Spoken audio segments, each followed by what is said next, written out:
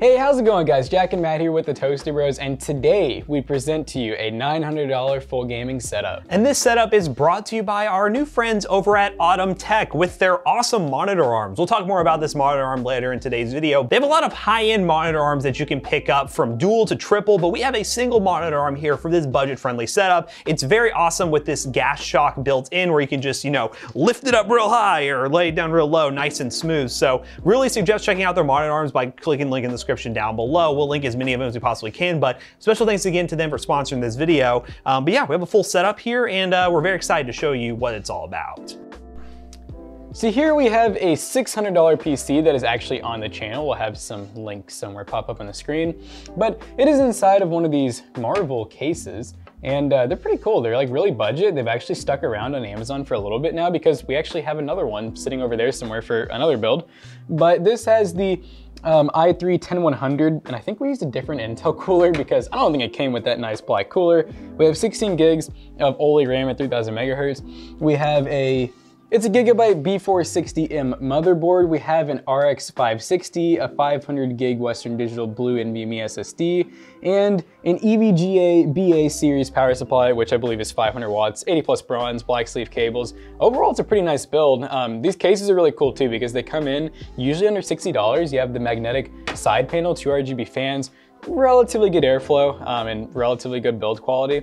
And we're pretty excited because we have a full setup to go along with this really nice PC that'll power everything really well. First up with the monitor and today's sponsor, Autumn Tech. For the monitor, we have the Pixio PX248PS, which we've actually used a few times in setups and is actually our main benchmarking monitor right now. It is a 1080p 24-inch 165 hertz monitor, which is definitely a little bit overkill for this PC that rocks a 560, but the main concept of the setup was, well, to make all the peripherals nice and good, because you can actually get that stuff right now, have a decent PC that, well, could push some decent frames in some esports titles, and then when you can upgrade this thing later with a better graphics card, you have a really awesome baller setup. And this monitor from Pixio is no exception. It is pretty affordable. Now to, well, mount this thing, we have this Autumn Tech single monitor arm, which the specific model is the ATM S032. It has this nice silver chrome look to it. It's kind of different than other monitor arms. We do have it attached with the clamp to the bottom of our desk here. It does have some built-in cable management options if you want to run that as well. Very easy to install, just literally screw that in right there.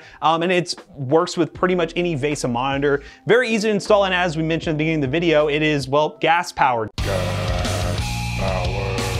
Gas spring powered, so you can easily maneuver it around, flip it all over the place if you want to. Doesn't really matter. It's a really cool monitor arm, and as again, Autumn Tech has a ton of different monitor arms that you should pick up for your next setup, so link down below. Special thanks again to them for sponsoring this setup. But yeah, very excited to be using it. Now for the other peripherals. This right here is one of our favorite mice right now for the money. This is the Razer Viper Mini, and as its name says, it's a mini mouse. It's pretty small, so if you have really big hands, it will kind of make it seem really small. So there you go. But the Viper Mini is one pretty lightweight without being a really lightweight mouse with all those different like honeycomb holes in them that a lot of these newer lightweight mice come with. And it is pretty awesome for the money. It goes on sale a ton, sometimes down to like 20 bucks. So at that price point, it's honestly a no-brainer and works really well in a budget setup. Next for the keyboard, we have the Pulsar Gaming Gears keyboard. This is their 10 keyless version, the Alloy TKL RGB. We really love Pulsar Gaming Gear stuff because one, they're readily available on Amazon, and also I really like the direction they go with their keyboards. I like how this keyboard has like a see-through back panel where you can actually see the PCB, just something a little bit unique, some nice flip out feet, anti-slick pads. Honestly, one of the best keyboards for whatever budget you're looking at, around $50 to $60 most of the time, but they also have these low profile like keycaps, which is a little bit different, and the switches are red switches. So we absolutely love linear switches for gaming because, well, blue switches are a little bit loud and obnoxious, and linears are normally the best way to go. And really, for the money, you can't beat this keyboard. Now for the mouse mat, you might see down below, we have a generic link to basically any RGB mouse mat. This right here is the Corsair MM700 RGB. It is a more expensive mouse mat. It actually has like a USB pass-through, which is kind of crazy.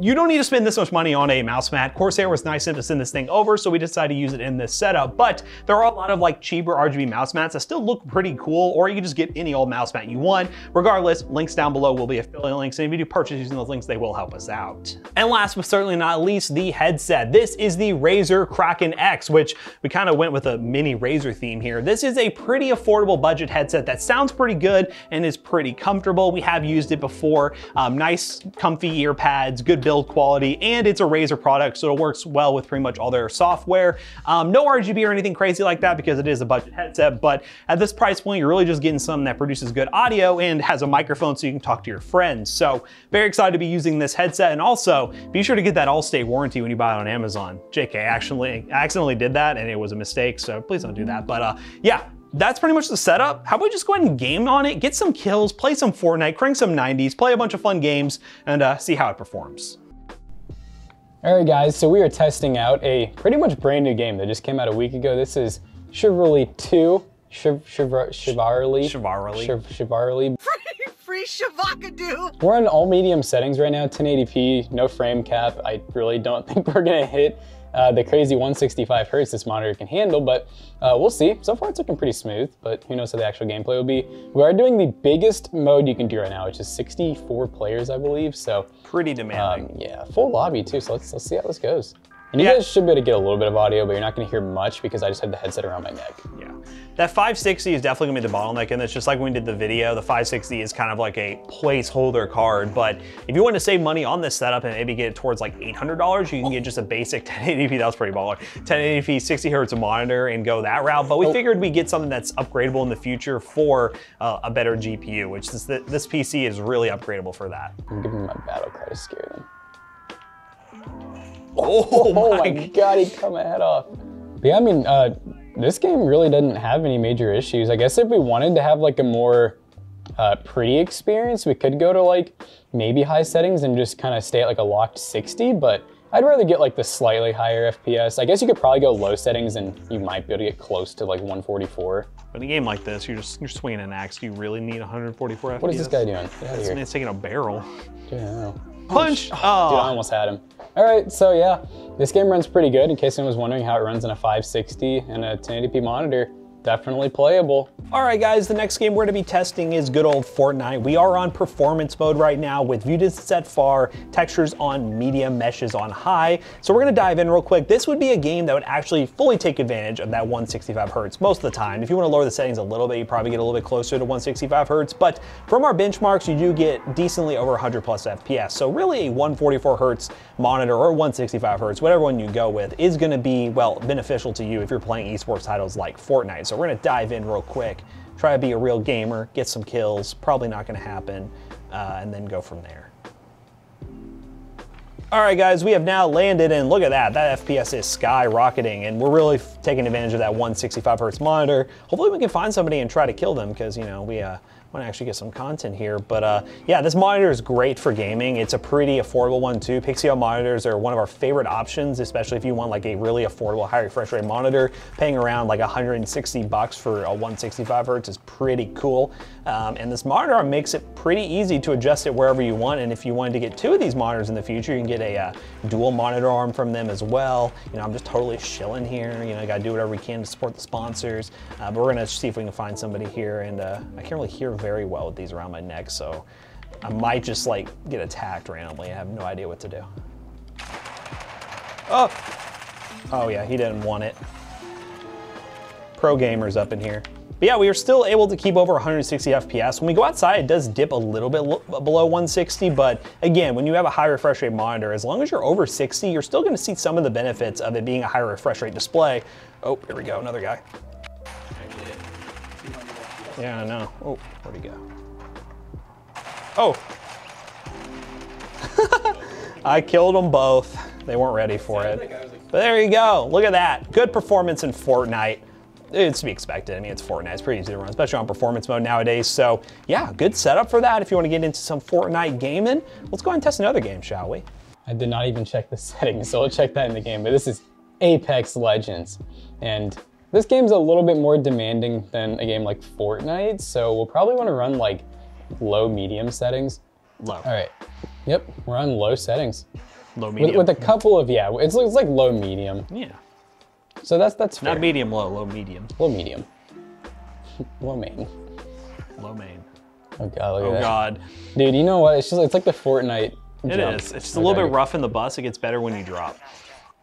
This is definitely a game that is going to push that 560 to limits. As you can tell, it is at 100%. It is not. Oh, it moved down to 99 a little bit, but getting over 60 FPS is still playable, but it's definitely not ideal. And this is one of the situations where just getting a 1080p monitor, if you mainly play Apex, you don't really need the 144 Hz because you're really not going to get much higher than 60.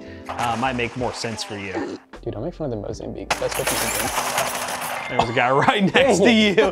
He couldn't get a kill. Couldn't get a kill. Oh my god. I'll take it. I did some damage. That's what matters. So what was your damage?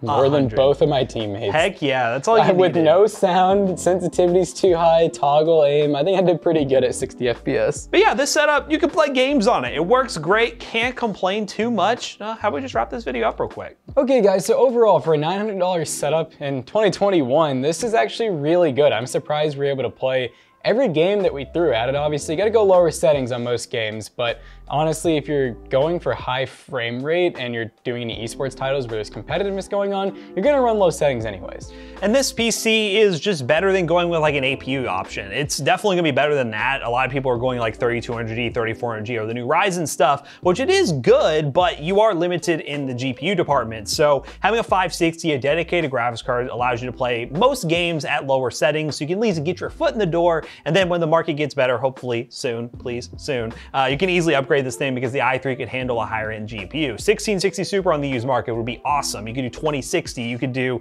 whatever the 3050, maybe the 3060 if you really wanted to. Might be pushing it a little bit there, but there's a lot of options you can do to upgrade this PC. So if you want to see more benchmarks on this PC in particular, in the top right corner there's a video on that. But if you want to buy anything from today's video, link in the description down below will be affiliate links and they will help us out.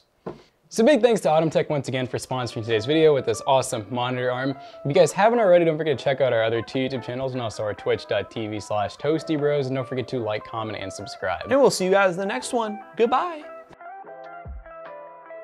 And hey, in case you guys didn't know, we also have our own merch, teespring.com on Toasty Bros. Be careful buying the Rec League in white. You might have your nipples show. That's it. Goodbye.